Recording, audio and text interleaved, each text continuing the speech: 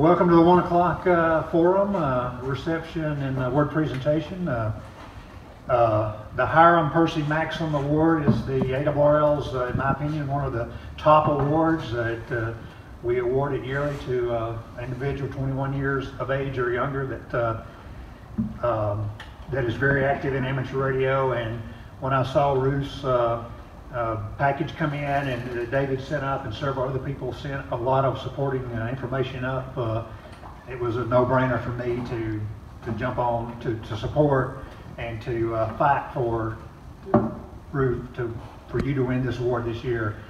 And I had to use my knuckles a couple of times on a couple of the directors, but got it through. Very proud of this award. I'm very honored to be here and present this award to you. This award comes with a very nice check and very nice plaque. So Ruth, come on up, please.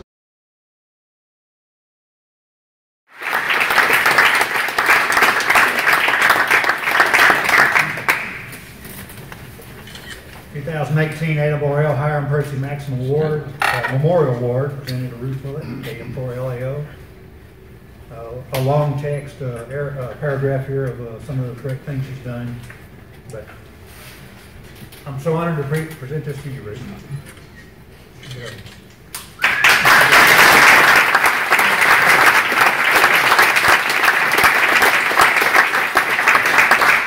a couple of pictures also with the award and a nice check.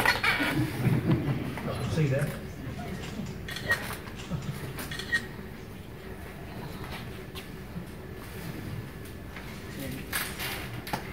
Everyone good? Yes. Here? Great. Congratulations, Ruth. Thank you.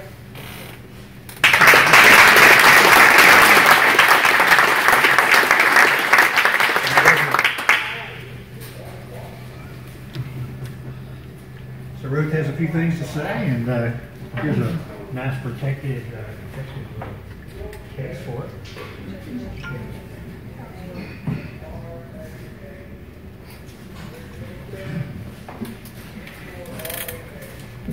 I hope everybody can hear me. All right.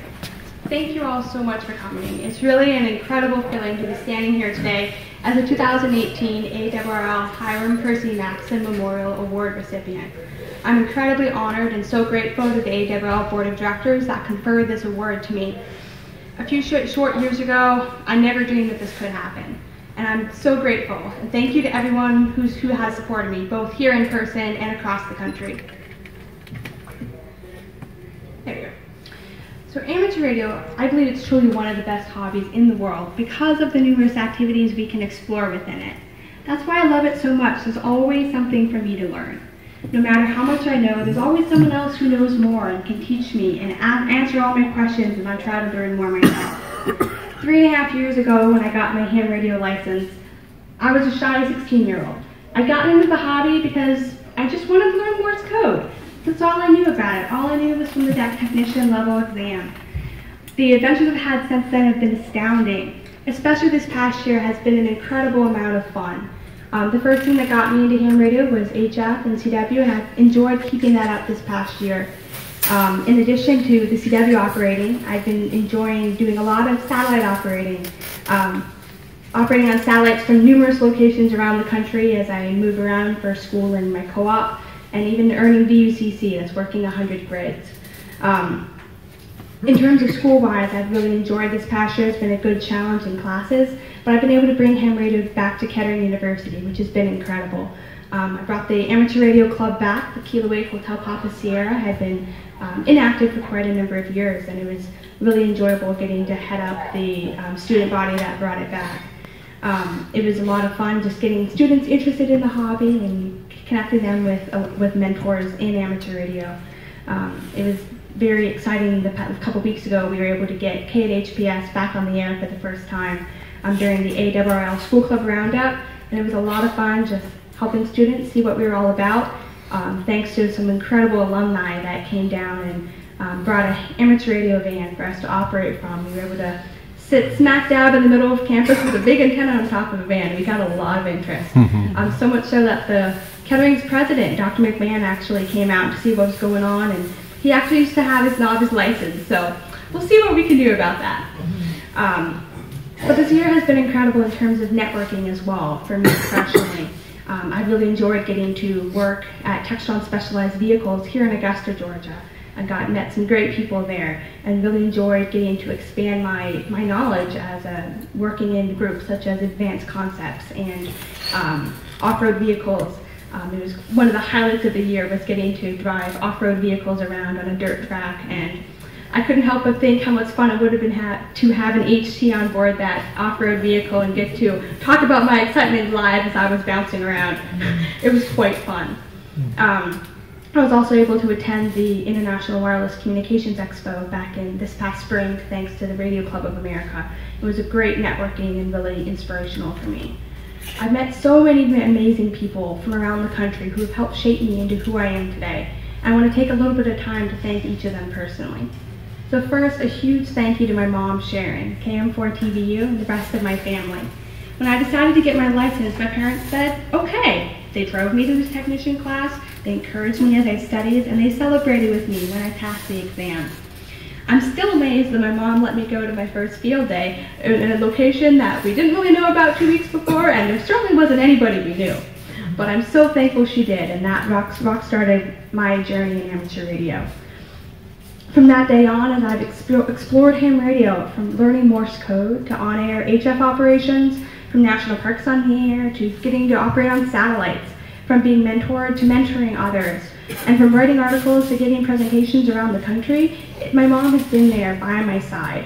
I'm so proud that she passed her technician license the same day I upgraded to extra, and some of my best memories in the hobby are when she's by my side. She's now an extra class ham, and I couldn't be prouder of her. The rest of my family has supported me, and I'm so glad that they're all here today to celebrate this accomplishment. Dave, W4DTR, you're my very first mentor.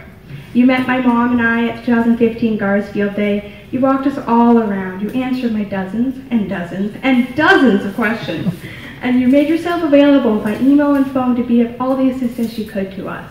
That first day was a true indication of who you really are, but you've spent countless hours since then mentoring me on so many topics in person and from afar. I'm so grateful for the people you've introduced me to and all the ways you continue to be my mentor. Matt, NN4K, Paul, W4KLY, and Dozier, WA4DEO. You are my first CW mentors. Each of you have taught me different aspects of Morse code. You've encouraged me as I've improved my skills, and you hold a place of honor as my first 3 contacts under my own call sign using Morse code on HF. Thank you for all the wonderful ways you've adopted me as an honorary granddaughter and supported me both in ham radio and in life.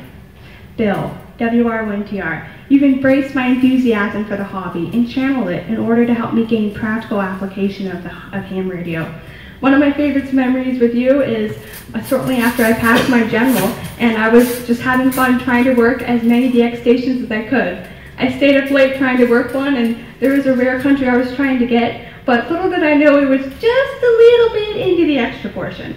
As soon as I worked him, I realized this, and I promptly started panicking, thinking the XTC was going to come after me. Thankfully, Bill was there to calm me down. I'm like, it's okay. And since then, I worked the state again in proper bands.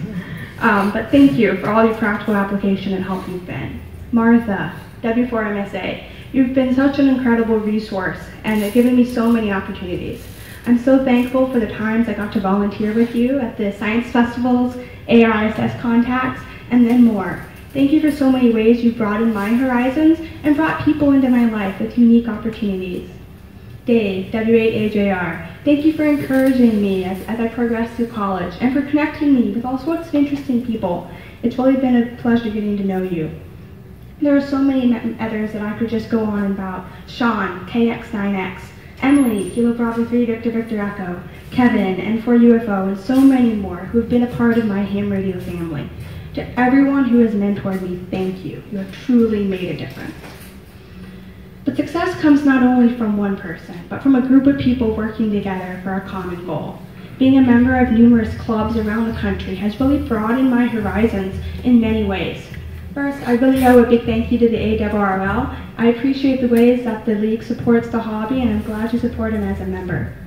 GARS, the Gwinnett Amateur Radio Society. You're an incredible club, filled from top to bottom with amazing hands who work together to make things happen. I'm so grateful that your field day was the first one I came to, and that 3 years later I can still be a part of the club through life membership, field day operations when I'm home from school, and Skyping into club meetings every week. Thank you to every member of GARS who's welcomed me and taught me. You all hold a very special place in my heart. The North Bolton Amateur Radio League. I'm so proud to be a part of this club that's doing a wonderful job supporting youth. There are so many amazing fellow club members here that I'm lucky to know and learn from every day. The Alfred Memorial Radio Club, who is sponsoring this event.